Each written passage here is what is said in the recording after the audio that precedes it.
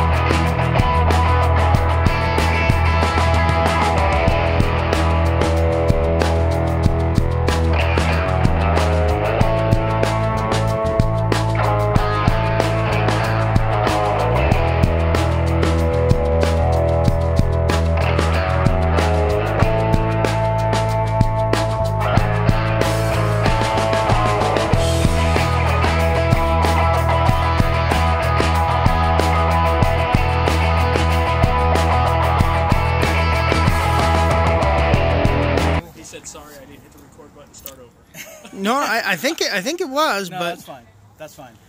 Okay, so to me, bedbugs sound super scary, right? Because you know, I'm concerned about them hopping from one unit to the other. So what do we do for that? And tell me why it's not a huge deal right now. Well, I think bedbugs is a huge deal, no matter what. The thing with bedbugs is that they don't have a dwelling, a perimeter of a dwelling. The four walls doesn't create a boundary for them. The building, the structure, and anything and everything is their boundary. So we took a walk through 2 bedbug infested units, and if I were you, I would check my seams and whatnot and just kind of brush everything off just to make sure you didn't have anything hop on you or jump on you or crawl on you. Okay. Because there is no boundary. Now with a bedbug in now I feel itchy. You should. and that's the thing that people don't understand about bedbugs is that they're everywhere all the time. And did you take a look at the seat, maybe the rental car? I do. I have a great contract with Enterprise Car Rental, and you'd be surprised the things that we get requests for. Okay, now we're scaring everyone. That's well, that's the point. Bugs, this is their domain. Yeah.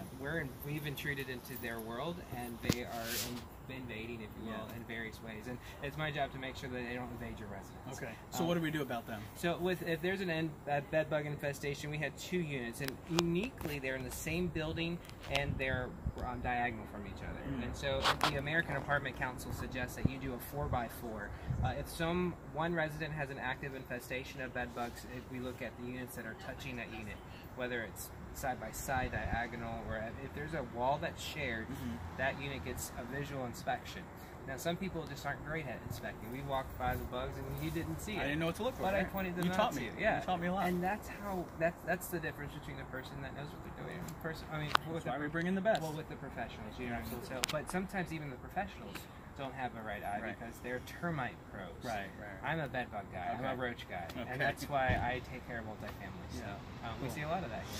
So we'll treat it, and it won't be a problem long term. No, I think because it's vacant, there's not a lot of stuff that they can hide, and we'll probably work with the management team here and to as they flip the property, do another treatment as they remove the carpets and so forth. So we'll take out some wall plates, do some preventative stuff, some long-standing things, so that there is some sort of return or reinfestation or re-entry of the unit, that it will be have some sort of preventative to die.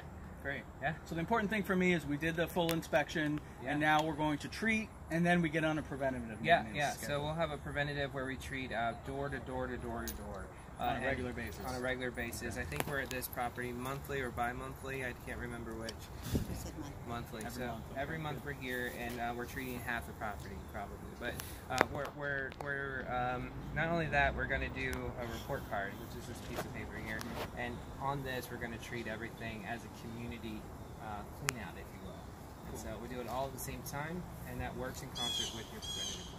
Great. Thank you so much for coming. Absolutely. Appreciate it. Thanks for being on the video. Thanks. And do you want to plug the company?